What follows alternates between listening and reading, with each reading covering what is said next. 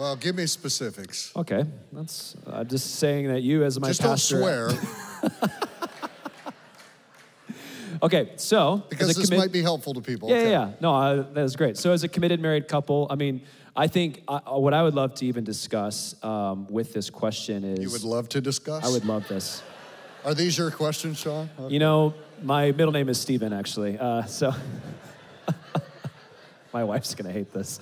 So I'm kidding. As a committed married couple, I think we have two sides of a coin here. We have a porn culture and we have a purity culture.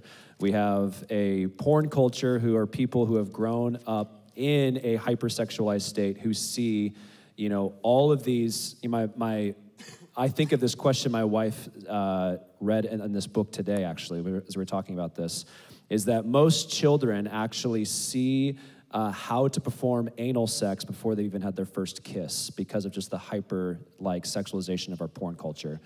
Then you have the purity culture who's like, it's procreation only and you only do vaginal intercourse, you know. And so there's things like oral sex, anal sex, there's foreplay, there's different types of stimulation, but then you get even farther down the line into more like role play, fantasy, you get into bondage, you get into thruples, you get into threesomes, you get into, I mean, I have so many more things here that I could say. And I have some hot sauce we can try too while we're talking about it. No wonder, Natasha. Okay. Okay, I got it. Did you understand what I'm talking about now? Okay, so let's start with the Word of God, okay? Yeah.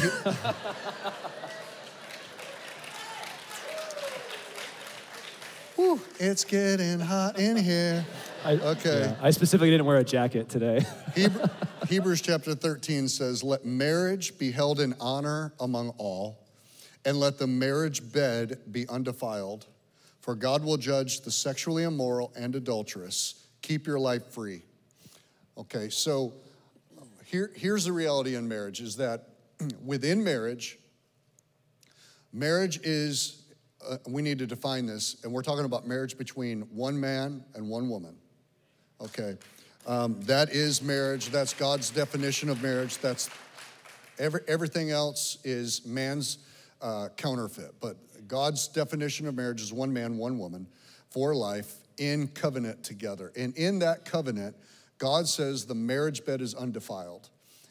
That's both a prescriptive and a descriptive revelation. It's descriptive because what God is saying is that within the confines of marriage, in the context of covenant intimacy, as long as there is agreement between a husband and a wife, that it is mutual and that it is agreed upon, and it is not injurious to the physical body, or it's not coercive, then you're free to move about the cabin. I mean, I'm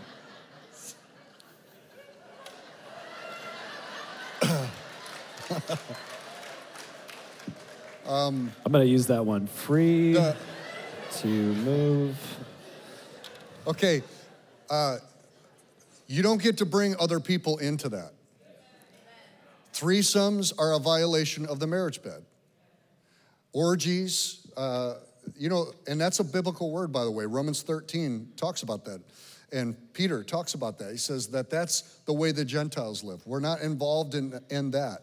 Bringing sexual impurity into the bedroom, which would be things like pornography, bringing that into the marriage bed. That is defiling the marriage bed, because even though it's not somebody else coming in, it's actually a fantasy about somebody else.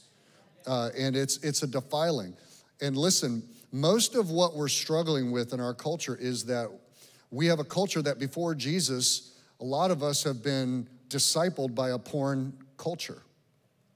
And so we've seen a lot, like you said, kids, now it's on these devices. I mean, kids are seeing things that we would have never seen. I mean, when I was a kid, before my dad got saved, he had a Playboy, in a Penthouse magazine, and neighbor kids, and we're 8 years old, we're sneaking around looking at that. Those images that you see even as a child get stuck in your mind and begin to form and shape your view of sexuality. And when we import that into our marriage relationship, what we're doing sometimes, remember I said it's both prescriptive and descriptive. God says that the marriage bed is undefiled. In other words, it's beautiful. There's nothing dirty about it. You can enjoy one another. The book of Song of Solomon is all metaphorical and allegorical about a husband and a wife. And if you were a Jewish kid, you weren't allowed to read Song of Solomon until you were much older, because it talks about oral sex and it talks about descriptive of different parts of the body of the husband and the wife and how they enjoy one another. God says that that's beautiful, but it's also prescriptive, because God is saying, don't bring anything defiling into the marriage. So when there's coercion, like you're making your spouse do something, or there's fantasies about somebody outside of your husband or outside of your wife, those are things that actually defile it. It needs to be intimate, it needs to be beautiful, it needs to be pure. I know that there's a huge culture of bondage and whips and stuff like that, and that stuff is injurious.